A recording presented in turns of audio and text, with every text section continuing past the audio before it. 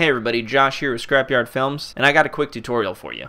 If you're ever editing and you have a bunch of clips scattered around your timeline and you want to drag them together closely, like you're making a montage or something like that, instead of dragging them individually one at a time and maybe losing groups, there's an easier way of doing that, and I'm going to show you. If you double click in the gaps between the videos you want to join, it selects the gap in between them. If you hit delete on your keyboard, it deletes everything that you've selected in that gap, and then if you hold Control, Shift, and F on the keyboard, it joins them.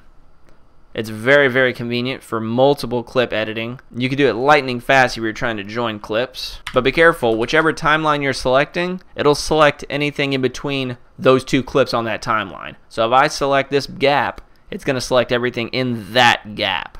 So you have to make sure that you select the clips that are closest together, and it'll delete the air between the clips.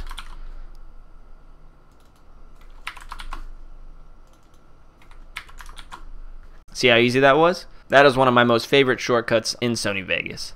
I got a bunch of other Sony Vegas tutorials on my channel, so you can go check those out if you want. If this video helped you out, be sure to do the trifecta, like, subscribe, and share, and I'll see you guys in the next video.